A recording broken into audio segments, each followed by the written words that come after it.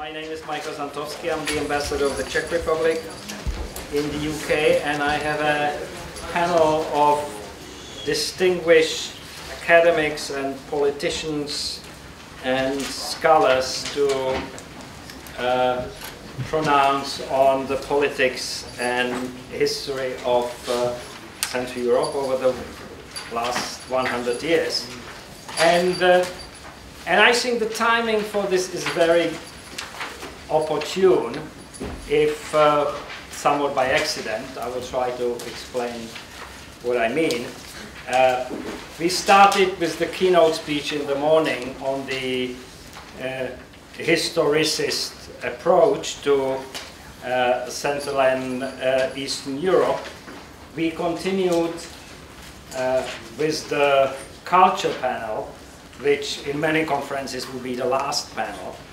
And then we swapped the politics panel for the economics panel, so we come before economics. And all of a sudden it started looking to me like the right progression. We who grew up in the communist system, you will remember that we were taught and indoctrinated in the spirit of what used to be called historic determinism or materialism, that it's the production forces of the society that will determine everything else, that the economy comes before politics, and politics comes before the unimportant things like culture and so on. And as Marx put it, being precedes consciousness. And this is a thesis that was famously rejected by my former president and friend Václav Havel in his speech to the joint session of the United States Congress, in which he said it's not true that being precedes consciousness, is the other way around. Consciousness precedes being. So we start with history, culture, we get to politics, and we end up with, unimportant things like economics. So, what I see at the moment is two concepts of democracy. Basically, in shorthand, one says democracy is about popular sovereignty. The other one says, no, democracy is about liberal values. You can argue that liberalism, which I think is quite extraordinary strength in the minds of an elite, I would argue that this is a reality-defining elite using the term popularized by Peter Berger. I will do the occasional verbal footnote just to show that I'm still an academic person. It has three components to my mind. There's social liberalism, economic liberalism, and political liberalism. It seems to me that at this particular time, the first two, that's to say social and economic liberalism, are hegemonic. Political liberalism, I think, places the emphasis on popular sovereignty. Popular sovereignty means that the Grundnorm, when push comes to shove, at the end of the day, the ultimate power rests with the electorate, society, the people, whichever of these terms, even the consumers, whichever of these terms you want to use. This is strongly contested by the liberal perspective, which says, no, that takes you towards majoritarianism, where minorities suffer all sorts of oppression. One step on, it pushes you into all sorts of collectivist, possibly organic concepts of society, and eventually ethnicity, nationalism, and only one step from that towards Nazism. The slide is quite often almost invisible, but I think it's real, and I think that the fear that if popular sovereignty is not checked, not controlled in some form or other, then there's a kind of historical necessity, I think you just used that term, is going to push us in the direction of some kind of nasty dictatorship. Now, I have serious problems with this. It seems to me that my ideal, we all have ideals, even at my advanced years, my ideal is that there should be an equilibrium, a balance between popular sovereignty and the liberal values, and in certain circumstances the liberal values have to give way to popular sovereignty. always assuming that the classical division of powers, etc., the classical institutions of democracy, I'm referring clearly here to the 19th century classics, Mill and Tocqueville. I don't know, do any of you know the work of Francis Lieber, a little-known German-American? Commend him to your attention. He's very strong on institutions as a safeguard for democracy. He went to the United States in the 1820s, I think. He was there during the Civil War. And in a way, if I'm right, and I think certainly this is what I knew in the European Parliament, that there has been a massive shift towards liberal values away from popular sovereignty, then my question is, it's a rhetorical question, is there still a social contract? Is there still a social contract between rulers and ruled? And if so, what is the nature of feedback? Can you have democracy without feedback? So what we're actually looking at, and I'm taking this term from Zygmunt Bauman, is the rise of the legislating intellectual. Moral legislation, in an elite which defines a set of moral norms, what is right, what is wrong, what kind of behavior brings about punishment, brings about reward, issues of this kind. And it seems to me that the liberalism as captured by these intellectuals has acquired a critical mass. This greatly strengthens the moral legislative capacity. I think it enhances the group cohesion. You might say it has brought about an echo chamber, and is in many ways tantamount to a Gramscian hegemony. It's very difficult to argue against it. It's the cohesion element. It's discursive, but very difficult to have Habermas's discursive democracy if the other side doesn't listen. And that's been certainly my experience, that there are certain norms, certain propositions, even certain kinds of language that are simply not possible to challenge. There's no response. Very, very interesting psychologically. If any of you read in social psychology, then you know what I'm talking about. And I think this is the point where I can reasonably quote Isaiah Berlin. His work is always worth going back to. The great monistic ideologies, he's obviously fascism and communism in mind, attempted to deal with the great complex questions of life. What is life about? What's it all for? Ontology, if you like, by obliterating them. And I have this fear that what passes for liberalism today, and I think it's dynamic, it's stronger than it was 15, 20 years ago, is in serious danger of doing something analogous, which means that choices will be narrowed, which has all sorts of other implications which I don't have time to go into. Now, the next point I want to talk about is how this impacts on Central Europe. But here we're looking at transition. Go back 20, 25 years, and it's not that transition is a kind of total all-round concept of movement towards democracy. It's a very particular concept of democracy that the former communist countries were, if you like, obliged to accept. Obliged in the sense that there really weren't many alternatives around. Actually, there weren't genuinely many alternatives around, and democracy in 1990, whichever year you want to choose, was a very different animal from what it had been in the 1950s.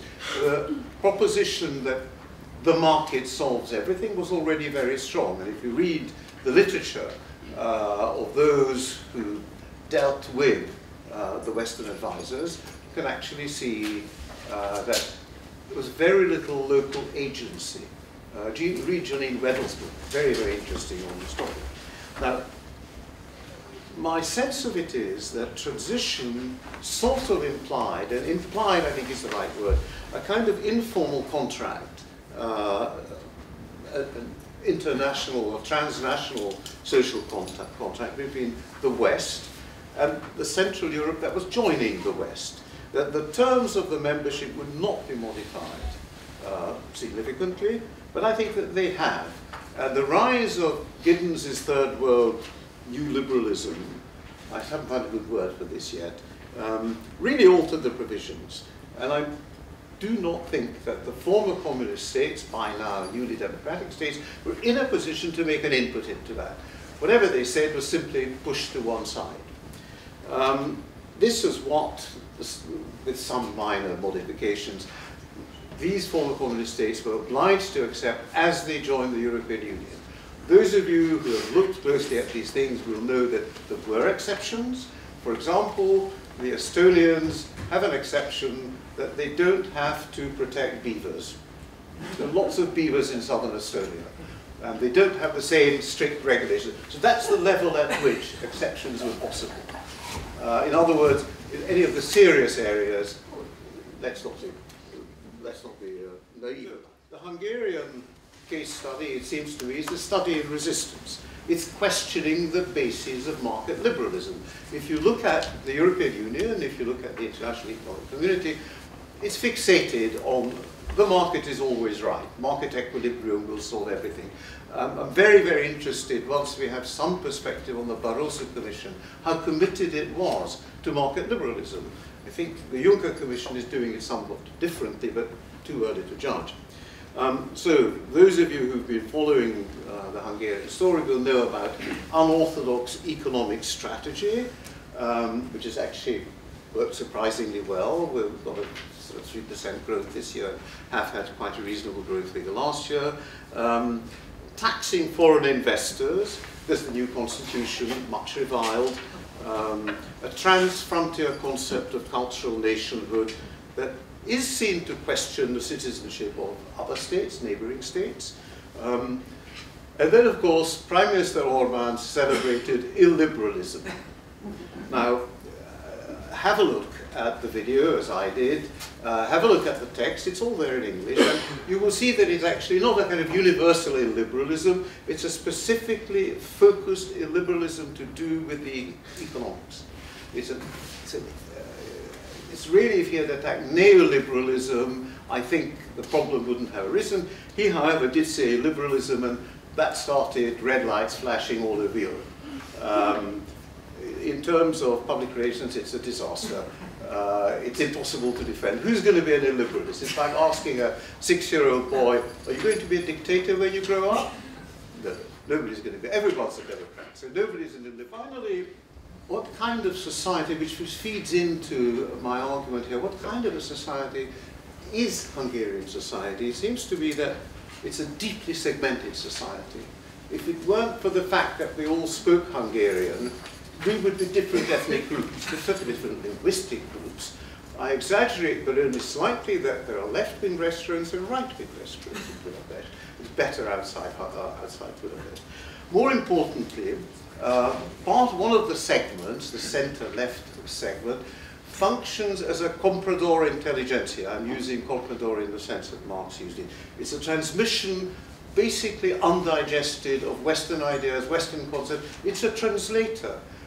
Doesn't attempt to adapt what it's seen as coming from the West to Hungarian conditions, but to impose. And at that point, of course, it ties in very well with this reality-defining elite that it sees itself as a part of in the world. It questions the outcome of elections. In other words, it does question popular sovereignty. It tends to be value-based rather than evidence-based. That's another central problem of our age.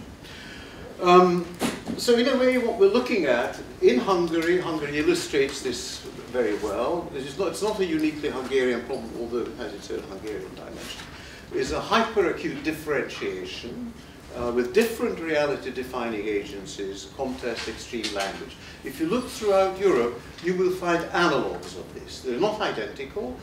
Think of the Front National in France, think of Beppe Grillo in Italy, the Cinque Stelle, think of the Alternative for Deutschland, Geert Wilders in the Netherlands, the true Finns who are no longer true, they're just Finn, so I said, the Volkerpartiet in Denmark. I mean, there's a long, long list. Obviously, Podemos and Syriza are in this, except that they are on the left rather than the right.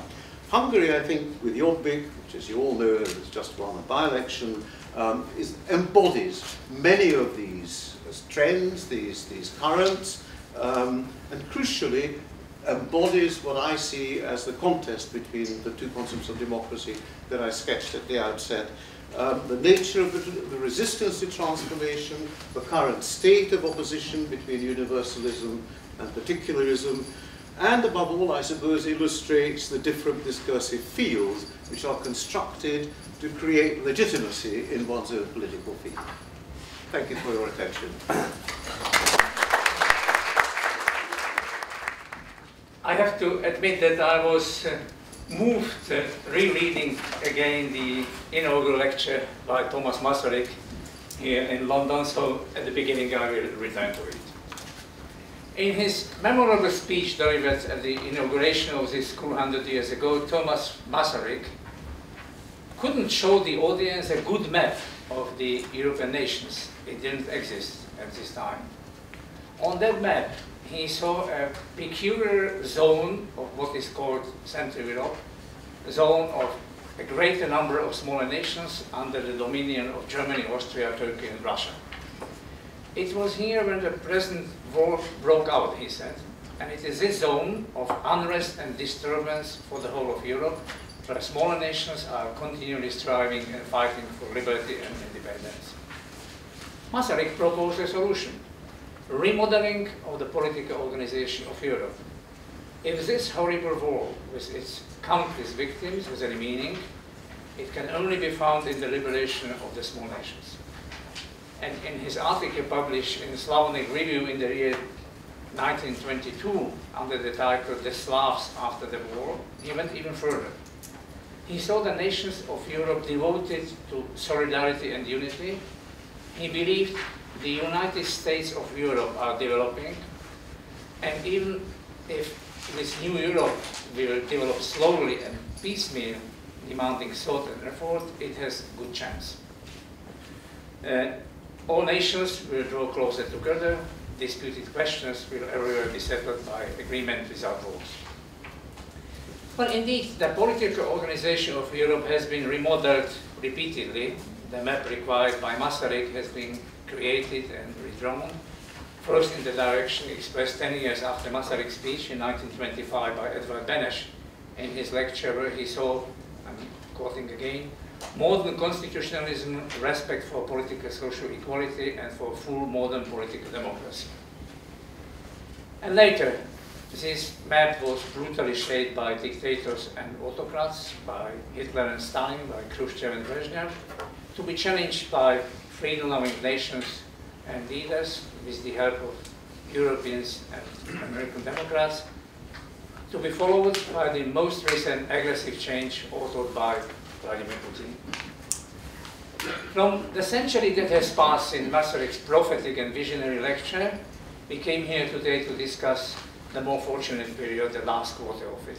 I will try to do it using Slovakia as an example, rather in a series of snapshots. I will now resign on theoretical explanations or concepts. First, and interestingly enough, this conference takes place in the middle of two history timelines. During the last century, Slovakia has undergone unusually dramatic developments: 6 forms of state government, 3 political systems, and within them several regimes has taken hold on this territory. And at this time, right now, the ratio of non-democratic to democratic regimes has evened out. For approximately 1/2 of this period, the inhabitants of Slovakia lived under authoritarian, at times even totalitarian conditions, and spent the other half, by contrast, in times of greater freedom. The more favorable view envisions Slovakia as a successful country that has experienced setbacks and failures, but managed to pick itself up again, to reinvent itself, to stand up after falling down, and to renew them. The other side sees the situation as a glass half empty. Slovakia suffers from an ineffective state bureaucracy, widespread bribery, and problematic judicial conduct. A network of public institutions has been put in place, but some of them are not infused with authentically democratic content, and too often they are not occupied by genuine democrats. Parties and leaders of nearly all political stripes have been in power at some point, and practically all, including, by the way, communists and radical nationalists, have made it into the parliament at least once. At the same time, many of those political parties and leaders have managed to discredit themselves. Although, says this critical view, what is lacking is an informed public debate on some issues of social, political, and economic development. Provincialism has been widespread, Modernization has become the rule, and the promotion of the political public sphere in the Habermasian vein has been an exception. And now, in the last time, one of the crucial problems becomes the increased ownership of the media by oligarchs. Another paradox is in Slovakia's position towards the European Union. On the one hand, the majority of Slovaks believe that there is positive impact of the EU on Slovakia's development. Most of Slovakians identify with the EU, the numbers are higher than the European average. But on the other hand, Slovak participation in the elections to the European Parliament have been exceptionally low. Certainly, if we ask how people in Slovakia view their society, in almost all sociological surveys conducted since the early 90s until now, the findings present a relatively stable pattern, with two issues dominating the list of the most pressing social problems: unemployment and declining standards of living and insufficient social security. High unemployment, especially long-term unemployment, is more prevalent among the inhabitants of socially excluded localities, and this is really one of the biggest civilization challenges of Slovakia. It means the situation of Roma population. There are vivid and painful illustrations of the very substance of social exclusion, a lack of individual and group participation in the economic, political, and social life of society, a lack of access to resources, which can take economic, social, political, territorial, and symbolic dimensions. And moreover, we are witnessing increasing tensions between Roma and non-Roma in some areas. Groups of frustrated citizens are calling more frequently for the application of an iron hand. What is interesting in public opinion polls is that while people appreciate the positive aspects of the post-1898 transformation, all freedoms and new opportunities, other aspects of their lives didn't give much grounds for enthusiasm. Despite individual political freedoms, only 2/5 of Slovakian citizens believe that they have a stronger influence on political decision-making now than before 1989. 25 years after the fall of communism, most people felt too weak to defend their rights and to push their interests. Only about 1/3 of citizens thought that they had a better chance to be successful through honest work than the generations of their parents before the Velvet Revolution. And even fewer respondents, 1 in 4, were convinced that the quality of citizen before the law has improved in comparison with the current era. So it means more freedom doesn't immediately and automatically mean that the state of justice and quality of democracy improves. Fourthly, and there were also several mentions of this topic, Slovakia has not avoided upsurge of various forms of populism that has gradually penetrated the political scene in many European countries. It's not only about what usually is called as a populist zeitgeist, it is also what Ivan Krastev saw, that Central Europe is the capital of this new populism. This magic formula of its success consisted of 10 elements with authentic anger, unrestrained hatred of the elites, declared nationalism, undeclared xenophobia, and anti-corruption rhetoric among them. And this, says Ivan Krastev, is the new electoral version of the Molotov cocktail. Fifthly, a brief snapshot looking at civil society, which played an extraordinarily important role in Slovakia in a period of catching up and returning to democratic rule. We still see quite a rich, diverse, and flexible network of forms, organizations, schemes, initiatives, and ideas.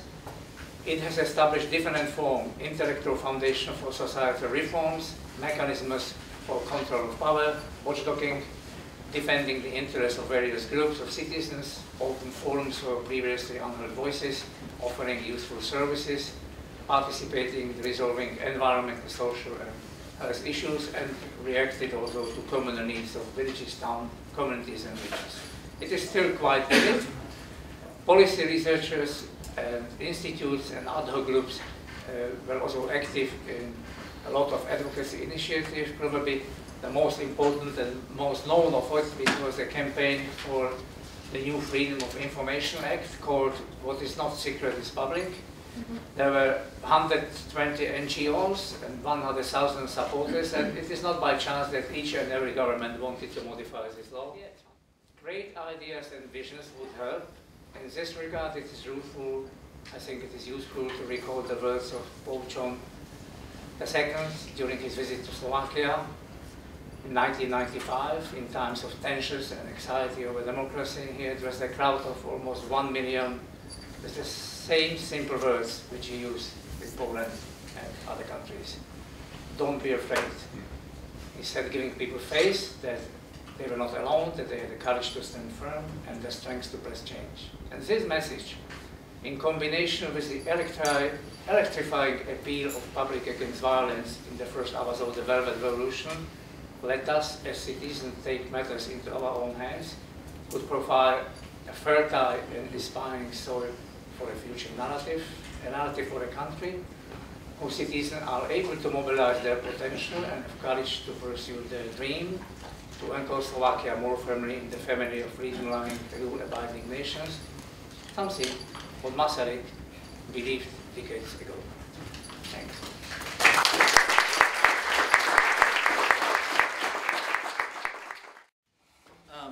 So I want to begin with looking at just real briefly the origins of Visegrad cooperation. It was in February 1991 when the heads of state of Poland, the Czech and Slovak Republic at that time, as well as Hungary came together and signed the Visegrad Declaration, which set forward a foundation for permanent cooperation of the region.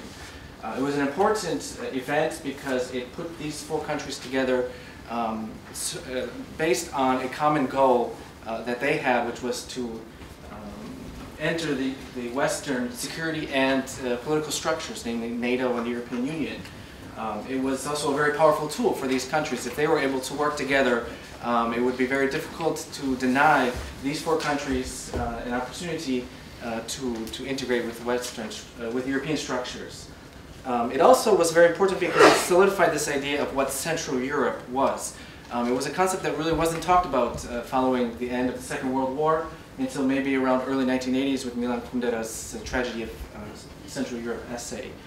And it also was an illustration to the Western Europeans that this is a region that was not going to allow itself to be plunged into instability and chaos, which was seen elsewhere following collapse of communism, such as the Soviet Union or Yugoslavia.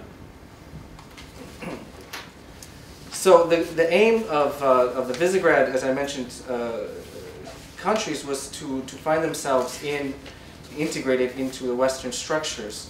One of I think the biggest drawbacks of the Visegrad cooperation was the fact that there wasn't a real institutionalization of the Visegrad cooperation. The only real institution that does exist is the Visegrad Fund, which acts more as a grant-making institution to support social and political or social and cultural projects in Visegrad countries, but it does not work on policies or advancing political agendas. So what it has shown is that the Visegrad group can work very effectively if there is a convergence and a consensus on goals, and that was the case coming into 2004 with the accession into the European Union. After 2004, the question then came is what now of the Visegrad, what should happen? Well, immediately in May already of 2004, following accession, the countries came together and redeclared and reaffirmed that Visegrad cooperation will continue, that they will work on regional initiatives, focus on voting together as one voice inside the European Union. And it's also important to remember that at that time, 2004 was right after the Orange Revolution, or during the Orange Revolution in Ukraine, after the Rose Revolution in Georgia.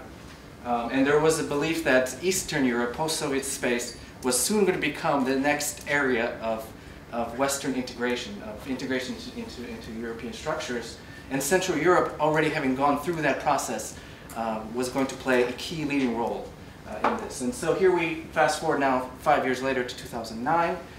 This was the launch of the European Union's Eastern Partnership Project. It was not a Visegrad initiative, but it was launched and led by Sweden and Poland. And for the first time, you have a Central European state which was leading a foreign policy initiative of the European Union. So it kind of reaffirmed this idea that Central Europe is going to be involved in Eastern European affairs, and it was launched in Prague in 2009.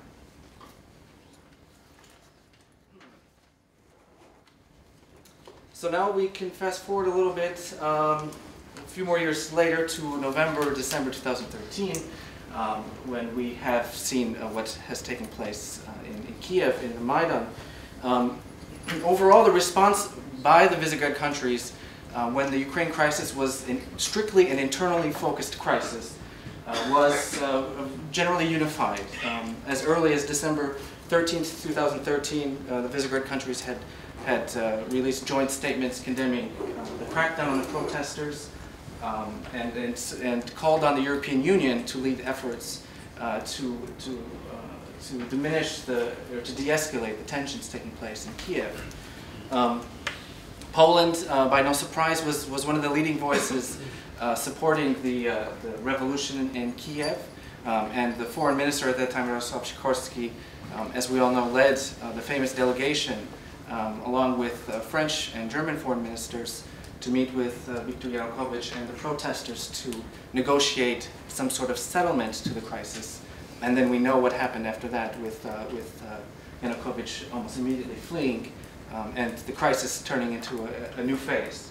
But at the time of the revolution also, I would say that we've seen the Czechs were also very vocal in their solidarity with the Ukrainians that were protesting on the Maidan. And Slovaks and Hungarians as well were on the same page with the European Union. Here we have, this is a picture of the signing ceremony of the annexation of Crimea into the Russian Federation. And this was probably in the beginning, in March 2014, is when the crisis went from being an internal Ukrainian crisis to a much more external and problematic crisis for Central Europe. The Visegrad countries found it very difficult to find a common response to the unfolding crisis and the broader challenges posed by Russia and its policies, despite the fact that the region itself has a shared history and a memory of Soviet rule. I think it's enough to look at 1956 in Hungary, 68 in Czechoslovakia, 81 in Poland, and add that together with just the shared history of working together as the Visegrad countries to achieve the goals to get into NATO and the European Union, as I just outlined. You would assume that a unanimous position and consensus on the situation would take place. But unfortunately that was not the case. And instead we have seen diverging policies and public opinions emerge on attitudes towards the situation. So I want to briefly look a little bit. It was very difficult to find data that would be compatible and at the same time be timely. But I tried to get a little bit of an insight of public opinion and attitudes towards the situation. And I'll start with Poland. This is from February 2015. In Poland, 76% of Poles have stated that they are interested in the situation in Ukraine, which is over 3/4 of the people. Poland is also a very large country, but naturally Poland is probably geographically the closest and shares a border with Russia in the north, with Kaliningrad. The security situation and security concerns are also very much on top of the minds of Poles, where we have 75% believe that the situation directly affects security of Poland. And 56% of Poles said that they support Ukraine's pro-European efforts. I was able to find a similar type of data for Czech Republic, and it already shows this contrast of attitudes towards the situation. 47% had said that they're interested in the situation taking place in Ukraine, which is less than half as opposed to Poland. 61% said that they also believe that the situation directly affects their security. So again, a strong element and concern about security in the region. And 35% of Czechs said that they believe that their country should support Ukraine's pro-European efforts.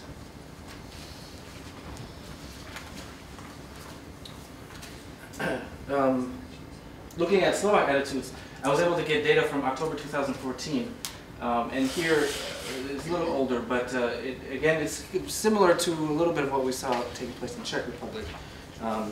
45% said that they support European integration of Ukraine, but astonishingly 49% of Slovaks stated that the EU should not punish Russia for its actions. So you have a 50-50 split within the society on how to take action against, if or whether or not to take action against Russia.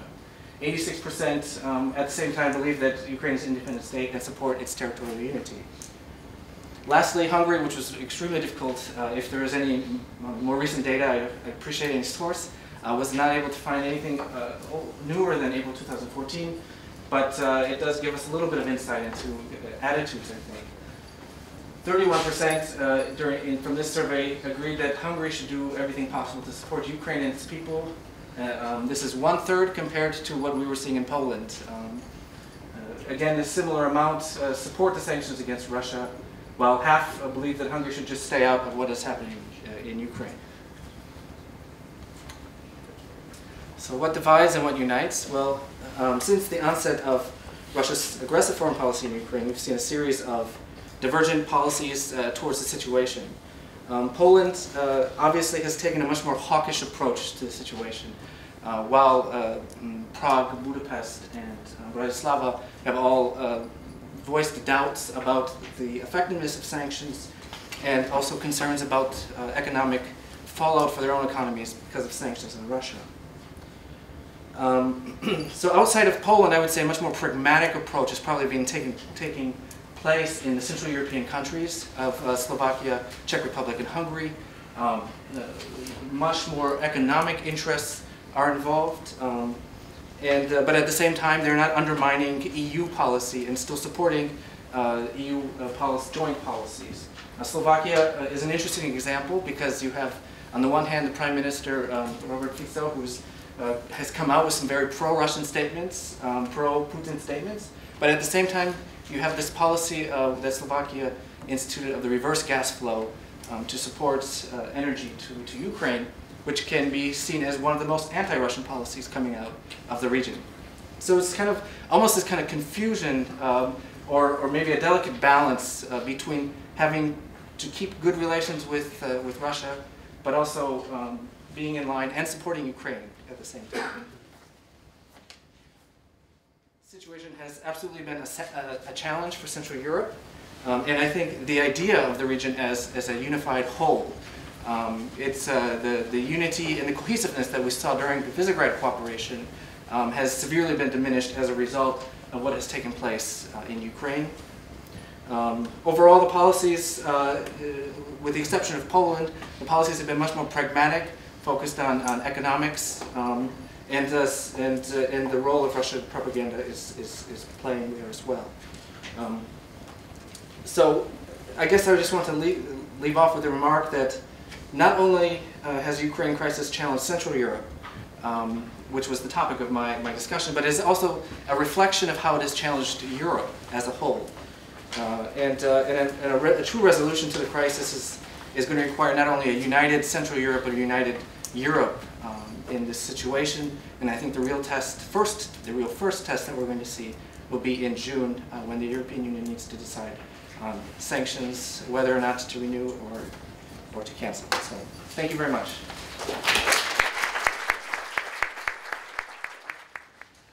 Our title could be also lessons learned from history, because I took the topic of the conference very seriously about historical parallels. And Ambassador Eichtinger mentioned that we commemorate several anniversaries now, especially in Vienna, and we paid attention mostly to two of them. One, of course, is 1914, and the other one is 1815. The concept was we looked at the idea and the thesis of the democratic peace. So what does the democratic peace thesis say? It says democracies don't wage war against democracies, which is a pretty strong empirical law. We don't really know about the causalities between democracy and peace. So most authors refer to Immanuel Kant, to his eternal peace of the republics. The causality is still debated, but it's a strong, even empirical fact already. So was it that most of the participating states in the war did not qualify as democracies. Some did, others did not. Of course, democracies do fight wars. So we have the colonial powers, Great Britain, France, we have Israel, we have the United States. They do fight war, but they don't fight war against each other. So that might be one explanation why the order collapsed. It cannot be, some would say, it's interdependence, economic interdependence would keep peace. Before the First World War, we had a pretty strong interdependence between among the later warfighting parties. So it was high trade, no passports necessary, and there was this famous author, Norman Angell, who wrote a book before the First World War, that a world war between these powers would be stupid, catastrophic. He did not say, as now realists blame him, that he said a world war was impossible. He said it would be possible, but it would be catastrophic. But there was high interdependence between the states.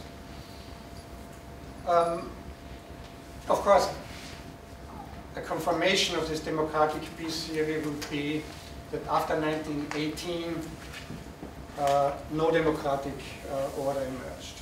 That was attempts, institutional attempts with the League of Nations to prevent a further development towards a world war. League of Nations has failed, and also democracy failed once more.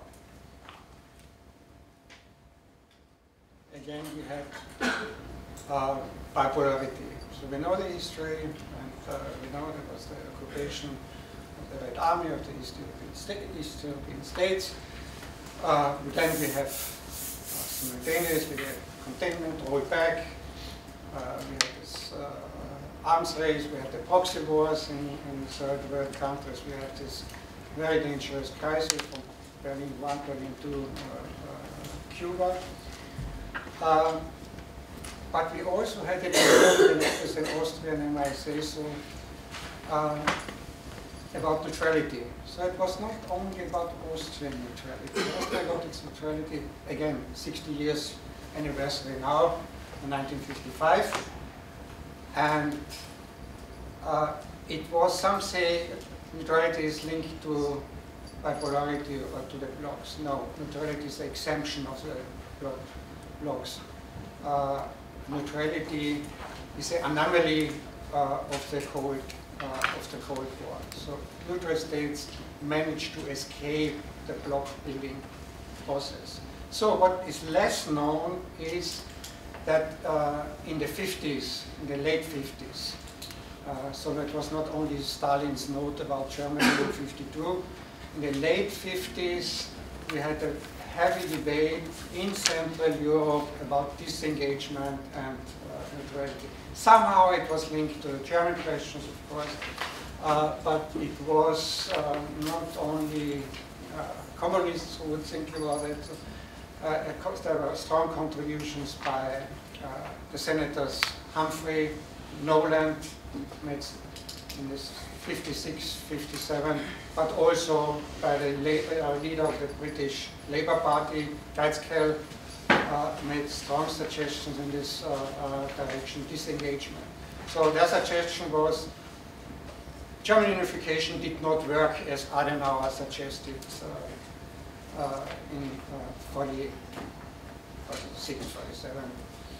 It did not work after 10 years, so we have to try something else. It means neutral zone in Central Europe, and also the East European states should leave the Warsaw Pact at the same time. Disengagement that was linked to nuclear weapon-free zone. That's more known here, the Rapatsky plan. So it was special focus on this kind of disengagement. Of course, German Chancellor Adenauer was very much opposed to it, and he was opposed to Austrian neutrality because he suspected it was a Soviet conspiracy against Germany if Austria becomes neutral.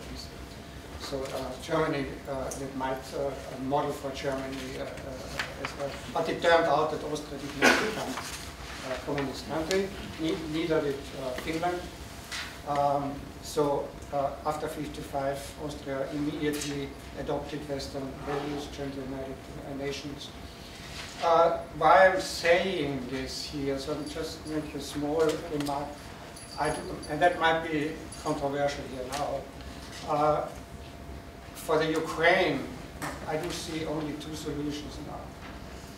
Either it becomes a neutral state like Austria and keep its territorial integrity and sovereignty, or it becomes a divided state like Germany.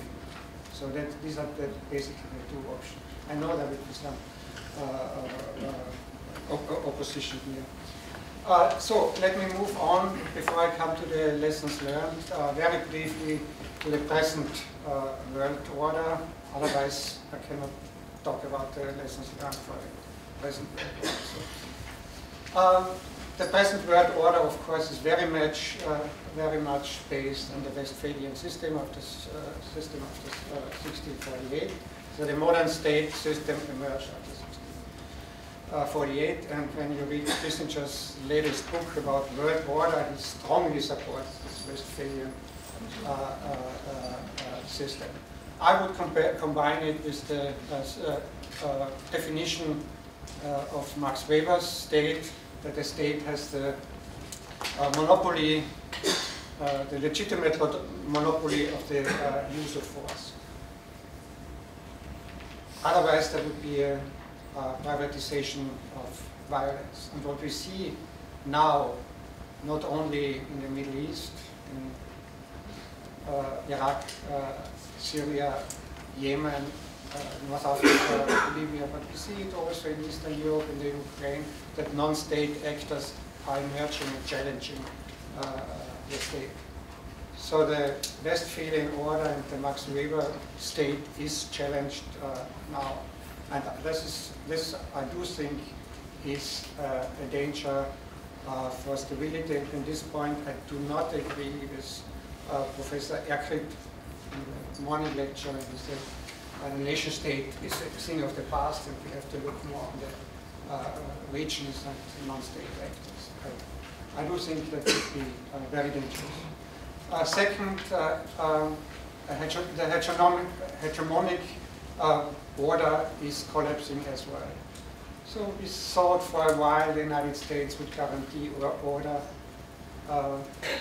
in the Middle East, in Asia, but also in Europe, in Africa. The United States is not going to do this. So in the media you hear the phrase world police. World police is not the correct phrase, but the US cannot keep stability in the world anymore. What can we learn? One is, of course, a new concept of power would be possible. A new concept of power that can be applied globally, but also regionally. That means cooperation, at the same time establishing some balance of power. Roosevelt tried it after 1945, somehow a cooperation among the big powers. It failed because bipolarity came. Interdependence can keep peace. Not always, as we have seen in the First World War, but it can keep peace. And if a new world order emerges based on common rules, standards, norms and principles, it might help. So I will just briefly mention the new big free trade agreements which are now negotiated. The TTIP, Transatlantic Trade and Investment Partnership, and the TPP, the Trans-Pacific Partnership. They can set common standards, norms and rules, and the hope would be from this liberal institutionalist, eventually they would integrate and not isolate China and also Russia, suck in this state. So, an ideal, one sentence, 10 seconds, an ideal world order would be what we don't have. Effective international organizations together with interdependence based on the concept of power, mainly consisting of democracies and on the Westphalian state order. Of course, we don't have this, but this should be the aim what we are striving for. And as a political scientist, we have to look at all these concepts for stability, not only in Central Europe, but also globally. Thank you.